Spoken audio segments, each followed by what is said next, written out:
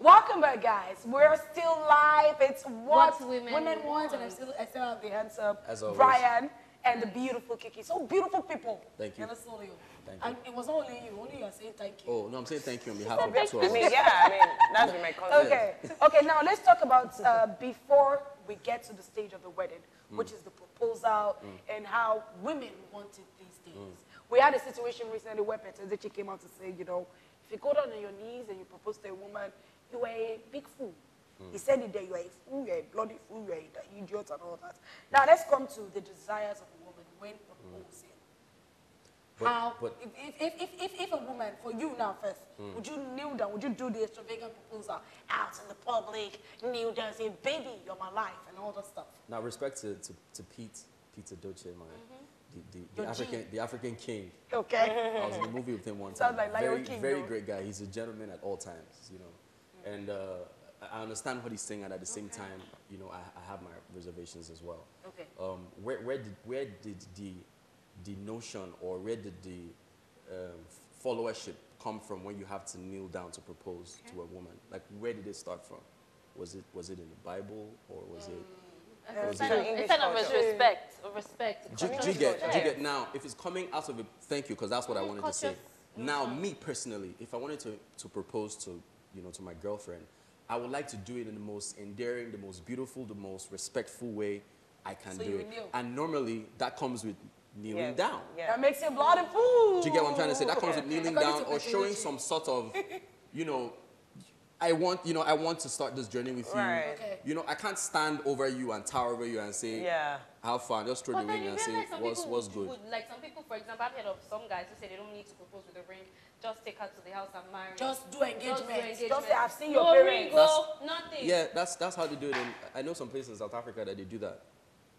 Would you want to, okay, no, you've already had that experience. Now, coming from your own experience, would you have said, you know what, if my husband knelt or he didn't kneel, it didn't really I would matter? still go ahead. Because people are placing too much attention on that. When Petezici said that, I read some comments, wow, woo. And you're like, yo. Wow, woo. Well, to be very honest, when it comes to relationship, there's no one way to it. People see, like that, I really key into what Brian was saying the other time. People see things differently. The person you're with would also tell you how you want things to be done. So if I'm dating you, I know what you want, and I know how you want things to be done. It only makes life easy when you do things the way I want it to be done, because then I would appreciate you more. So I always told my partner that I don't like public proposal, and even for bed, I hate trumpets. Don't come on, please, don't blow trumpets on my head. I hate trumpets. And guess what? We're already planning the introduction, and there was no proposal. Wow, so there was no proposal. So yeah, there was a proposal actually. So we're in London, and then my mom kept calling and said, "Oh, you should brand buy, you should buy things, you should buy fabric." And I was saying to him that, and then he had talked about the proposal like many months ago. So I just asked. I'm like, now the introduction was like less than a month. So I'm like, are we still going to have a proposal? And I said, no, like whatever. Let's just do the introduction. And honestly, I was fine with it. And then the next thing, I saw myself on London High. I'm looking at London, Oh my and then goodness. somebody's kneeling down. Will you be Oh, my? This is so sweet. And then white people are so sweet. And they're like clapping, marry the man. Oh my God! And she said yes. I was so shy. You see, so in her case, she didn't really, like, it didn't really matter to her at all. No, it didn't matter to me. It was not like a do or die affair. But when it happened, it meant the world. It meant exactly, Yeah. I've learned a lot, you know why? Because I'm getting married in like a few months time. And I think it's really, really important. I think the first thing I told my husband to be when we were planning, I told him, I said, you know what, I don't want any engagement ceremony. Don't do that. Don't do that. Because unlike you who had, you know, somebody who sponsored, we don't have that. And I've just got my salary to rely on. So I told him, you know what, let's forget the engagement. In fact, let's forget first introduction, all those plenty things. We do all the introduction, the paying of the bride price, the traditional wedding, one day. That's what I That's thought. nice. You Well, get but it. not, That's okay. but then again, people are different. That's what works for you. It might not work for somebody else. So Of course. it might not work for somebody else. Somebody might not agree No, to you know, you. but you know the reason why we're talking about this. We're talking about this in the context of where the man doesn't have enough, and we have a woman who is pressing So for it's this. balanced. Let's get their final thoughts. Because No, but you know, but for me though, I would say that there's no amount of money that is too much or too small to be spent on a wedding. If you ask like me, that. it's about what you can afford. Do you know that you can actually spend 200 million on a wedding and still owe? People will even tell you they've not talked. No, see, I've not seen that wedding in this life. People will still go and not eat. It's standard. No, no, someone will still tell you that I didn't. And maybe you chop 2 plates or what, 5 plates. Or So my point is, and you know, for me personally, when I was stepping into my engagement and my wedding, what I told myself is, I told myself and I tested it to God that God is going to be a glorious day. Yeah. I didn't care. If you see my videos, I was just dancing, jumping. I was happy. I was excited because guess what? My wedding was 4th of January 2020 and it's not going to happen again. It's a one-off. So I allowed myself, and I'm not hustling to be picking money on the floor because I'm owing the decorator 200 naira or I'm owing the makeup artist.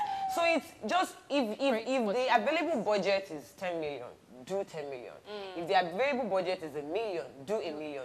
If you can afford to do your engagement now and have an after party, and after a week you have the wedding and have an after party, that's okay. If all you can do, like you said, is do the introduction, the engagement, and the wedding, all of us will still be called Mrs. and Mr. Yes. No, before Brian says this, I want to ask Kiki this question. You know, you have pressed on the fact that you should do according to your pocket. Now, where I'm coming from is, in a case, because I have a practical example, it caused a problem and they did not get married at the end of it all. Oh, wow. The man does not have the money to do this. The woman is pressing for it, the woman's family is pressing for it, and then we have the bride price that is killing the man and everything. So in that case, what would you advise the man to do in that case? And what message would you send to the woman? No, she's not ready.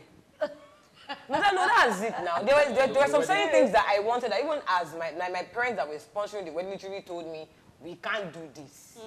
Like, I literally wanted a very big LED dance floor, like ×2 of what I eventually, and my father told me that, excuse me, if you cannot dance on this one, maybe you should get down and go and dance on the floor. And at the end of the day, I had what I had and I was happy, so I'll just say that she's not ready. If you cannot understand that you can't always have what you want, and if you cannot understand that things will always not go the way you want, then you're not ready for life at large. Because in marriage, there are certain things that I may not agree, because the truth is, then again, you should also know the kind of person you're married to, or the person you're planning to get married to. There should be some sort of, I know, there should be some sort of, people flip. I've worked with a lot of brides, and I see how people, come into my store with their spouses, and then you see the husband looking at the babe like this, like, I'm surprised. Yeah, they have changed it. Weddings do a lot of things. Some people flip.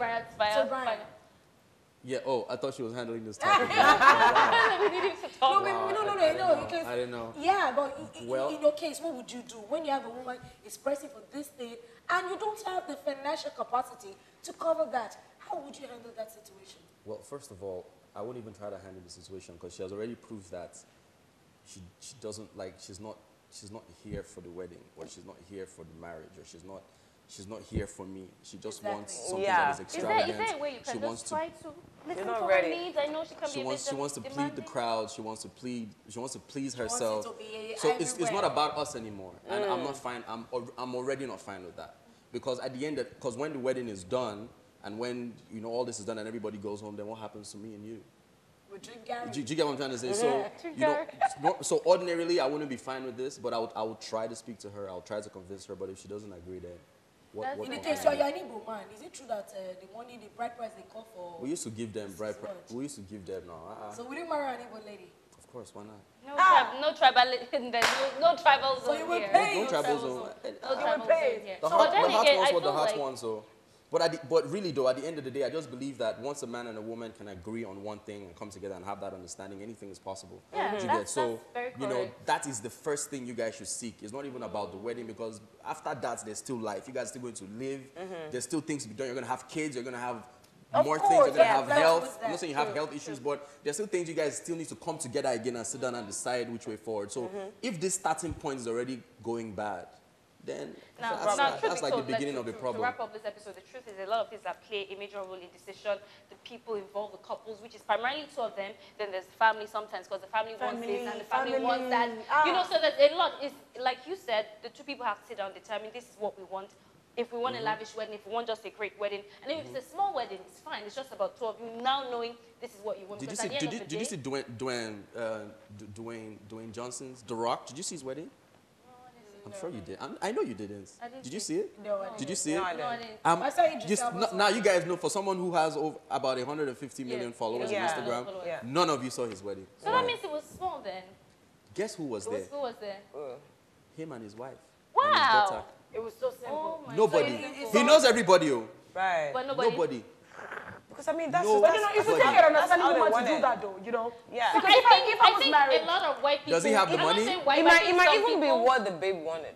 Exactly. You'd be surprised. Exactly. Yeah. Does he have the money? Yes. Yes, Does he he have does. the influence? Yes. Yes, Does he he have does. connections? Yes. But Truth, but Brian, you realize there's some celebrities, but here in Nigeria, maybe not so many of them, but they just want it very private. There's some who would not even. I know of someone who didn't put out her wedding on social media. She got married. but she it's put it just on. your car. It's your So person. it's who you are. On Celebrity the or inside. not, It's- tag or Yeah, not, yeah, you it's are who you. you are. Well, Do you right, get? yeah, It's yeah. just. But you know, finally for me, I'll just tell you that regardless of how big your wedding is, there will always be a bigger wedding. So don't stress. That's so. Don't be- all right. This has been a very educative episode.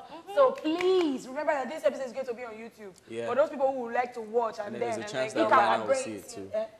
There's a chance Rihanna's gonna watch Wait, this. I forgot to ask if you were Baby, what's single, up? How you Brian. doing? Because we have to ask if you Brian are. is about to get married. Leave him. Oh my God, it's selling market. It's selling Wait, market. supposed to ask I that sent question you a now. DM. Just holler. Holler at me. This your lip you're licking will soon turn black, I tell you. Why you being All mean? right, guys.